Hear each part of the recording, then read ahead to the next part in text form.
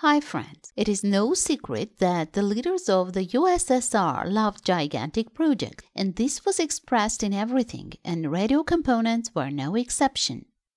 This is the largest general-purpose transistor made in the USSR, P210. It weighs about 30 grams. The transistor is germanium with collector current 12 amps and the maximum power dissipated of 60 watts, which is very good for its time.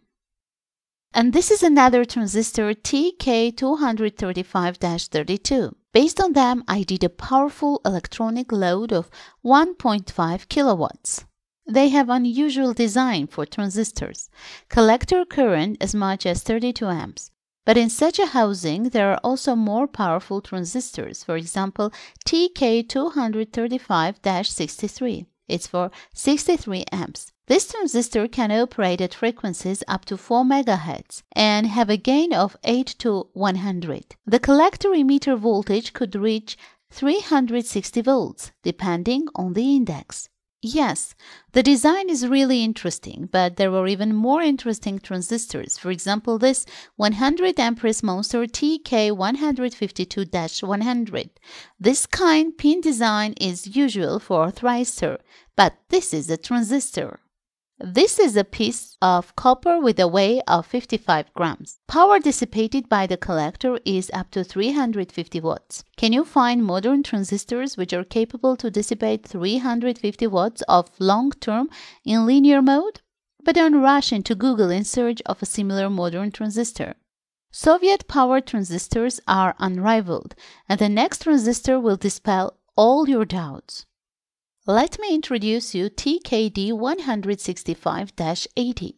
I'm not joking, this is a real transistor. My sample has a current limit of 125 amps. But in same housing was also TKD165-250 with pulsed maximum collector current of 400 amps. Last one and TKD 265-250 are the most powerful transistors produced in the USSR and probably all over the world.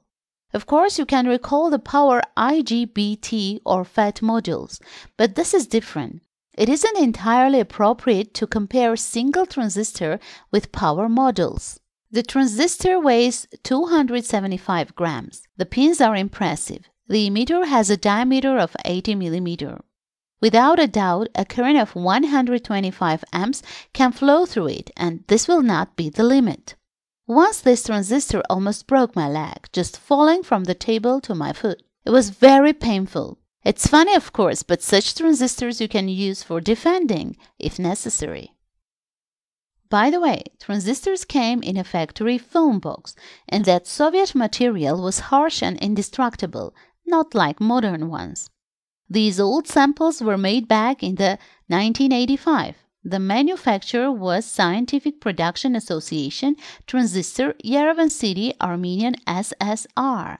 I forgot the most important point. TKD means Silicon Darlington Transistor. Yes, it is composite transistor, and despite its titanic dimensions, in theory, it is easy to control. But I will tell you a secret that theory and practice don't coincide. The collector emitter voltage is from 80 to 1000 volts, depending on the index. And I know what parameter you want to hear from me. What power can dissipate transistor at this housing? Unfortunately, I couldn't find the exact information. If my opinion is interesting, then I think that in a pulse mode, a few kilowatts can easily withstand. About linear mode, I can't say anything. Let me remind you that this is the hardest mode of operation for the transistor, but let's find some info experimentally and load it in linear mode. Now, a short advertisement. Tired of home PCB technology? Or your PCB isn't as beautiful as you'd like? Company GLC will produce for you boards of any complexity and size. The minimum cost of a batch of 10 by 10 cm starts at $2, and the price doesn't change depending on the chosen color. Fast delivery, convenient payment methods, and the highest level quality are guaranteed. GLC PCB production is back to its normal work. feel free to order PCB, SMT, and stencil. You will find a link to the GLC website in the description below the video.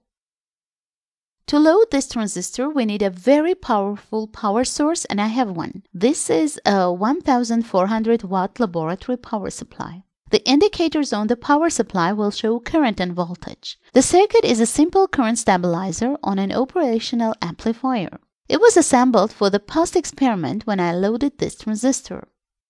The new monster mounted on a not very large radiator. The measurement will be short-term, so I will not use the cooling fan. Of course, there is a chance that a breakdown will occur and the transistor will go to waste. If this happens, there will be an occasion to open it and look at the crystal, but it will be a pity. This is still a museum exhibit. Low power is supplied from a low power laboratory unit. It is necessary to power the control circuit, but this isn't so important. All our attention is to a powerful laboratory unit.